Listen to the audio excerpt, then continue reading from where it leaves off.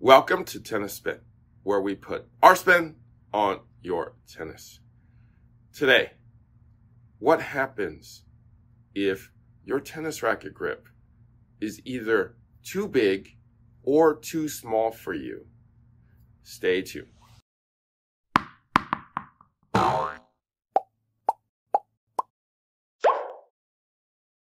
right, good morning to everybody.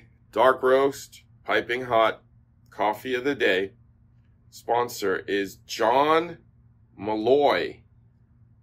And John says, hello to you and your coaches. John, thank you for the dark roast, piping hot coffee. I appreciate you. If you want to support my dark roast, piping hot coffee habit, network is buymeacoffee.com/tennis spin. Thank you guys so much. I'm gonna actually drink. I like it when it's really hot like this. All right. So a lot of people in the last 3 weeks have come in complaining that their grips have been too big, and they're saying that it's hurting their hand, like right around this area, right where the knuckle leads in to right here. Like that's, I've gotten maybe 6 or 7 of those people saying it's hurting right here.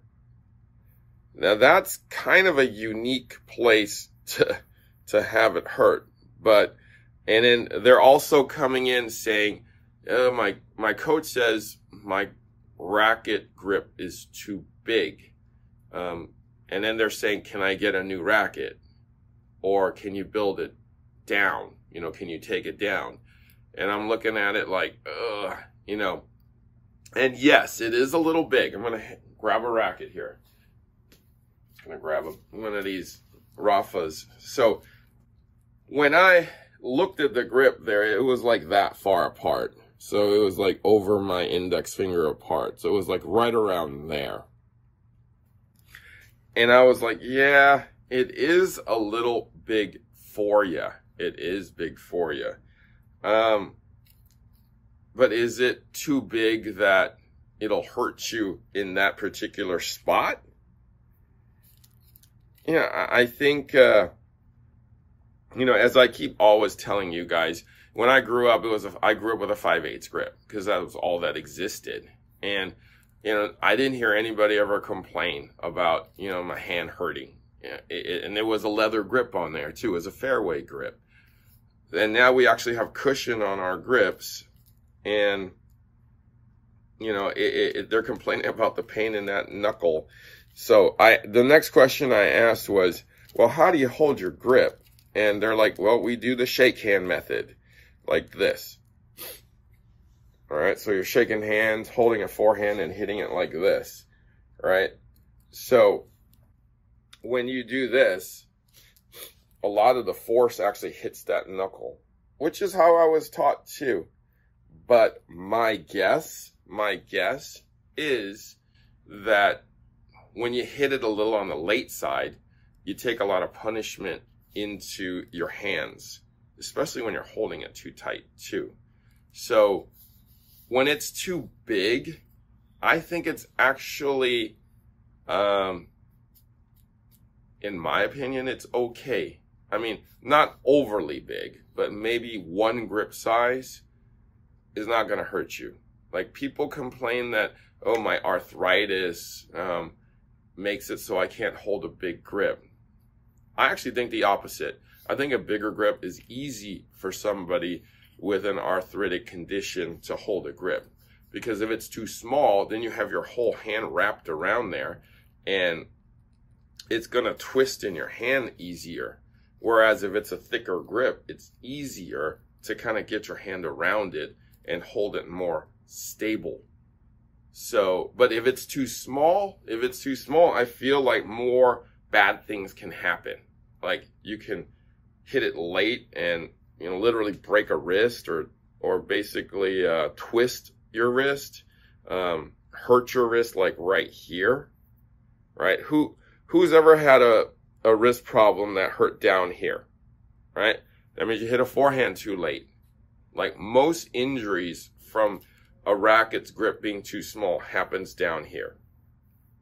That's, yeah, down here. Very rarely does it happen up here. I would say 9 times out of 10 down here because it's too small. The injuries will happen here, usually not here. You'd have to do something like a volley or a serve for it to kind of aggravate this part. Or doing something really weird, right? I don't know what you guys do. Sometimes I see how people play and I'm like, oh, you're going to break something. All right.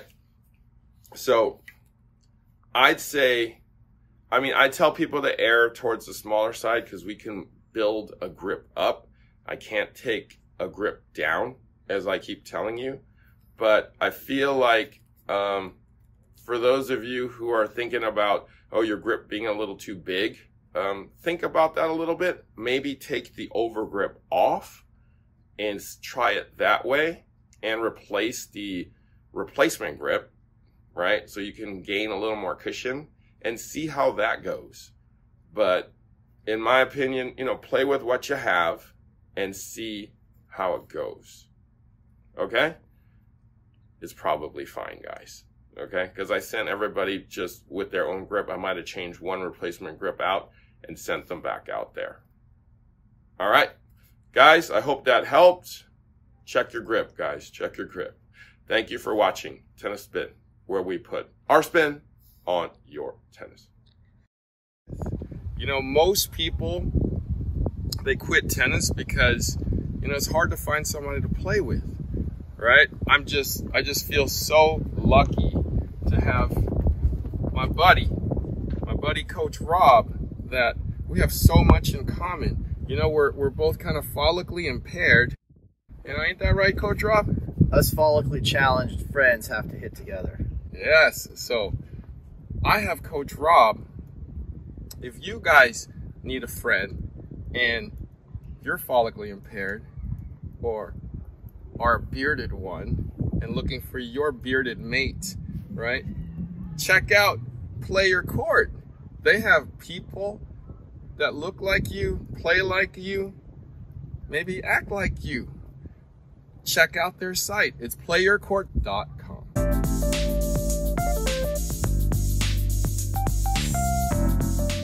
Your tennis buddy can teach you how to twirl. Hopefully You'll get it someday. Hopefully better than that. We'll have to keep practicing, Eric.